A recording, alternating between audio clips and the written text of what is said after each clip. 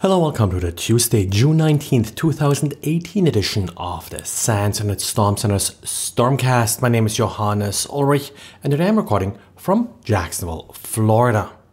Xavier today looked at some obfuscated JavaScript that he found, surprise, on a compromised WordPress website.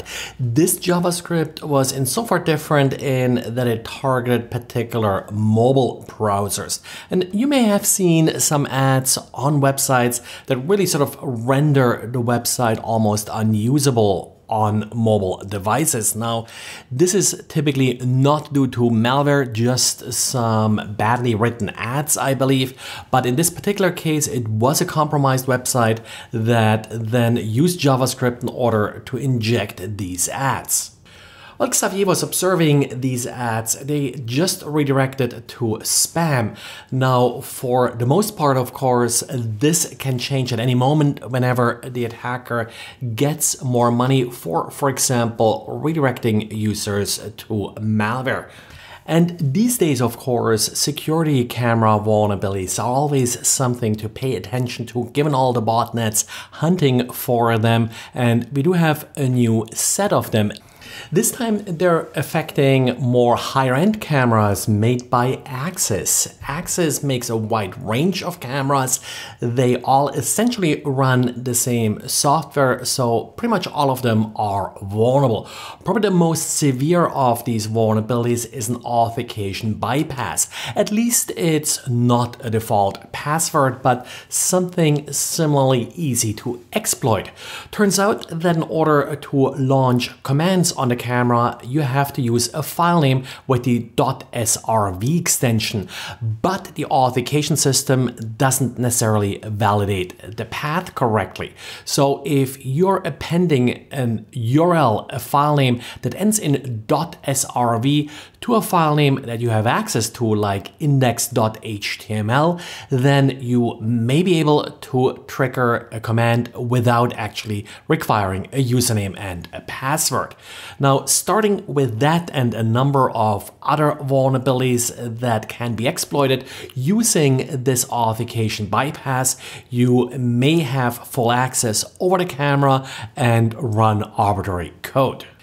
Given the ease with which these vulnerabilities can be exploited, I would expect to see these vulnerabilities to show up in exploits pretty quickly and be added to the standard botnet code.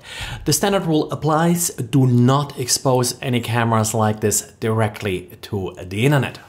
And of course, apply patches quickly. I hope Axis will make patches available for some of the out of support cameras. Axis has a little bit of habit of moving cameras off support pretty quickly.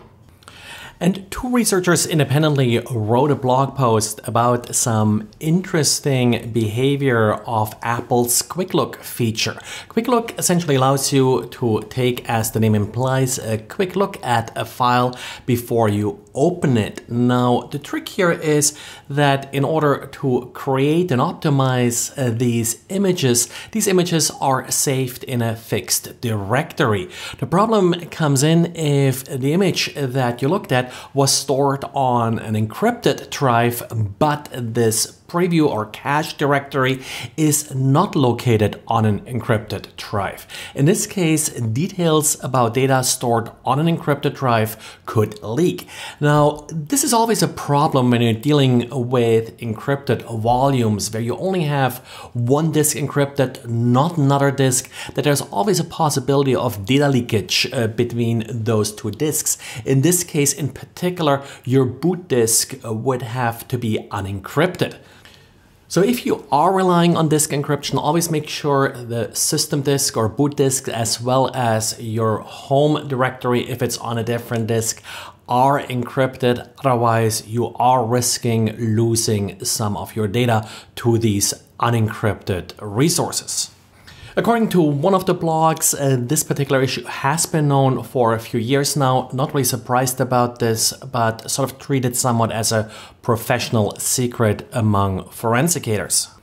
And it looks like Andy, a popular Android emulator, is coming with a Crypto Coin Miner as an unadvertised edition. Now, Andy itself is supposed to allow you to play Android games and the like and use Android software on a Windows PC.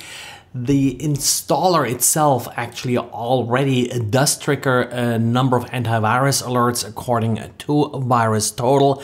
It does appear to be at least adware. Also, it looks like the Andy team isn't really quite honest here either. The user that originally discovered this issue with the Crypto Coin Miner has raised the issue with Andy developers a couple times on Facebook, only to be blocked from their Facebook group. So be careful with this software if you have installed it, and better take a second look that it didn't come with any unwanted add-ons. Well, that's it for today. Thanks again for listening, and talk to you again tomorrow. Bye.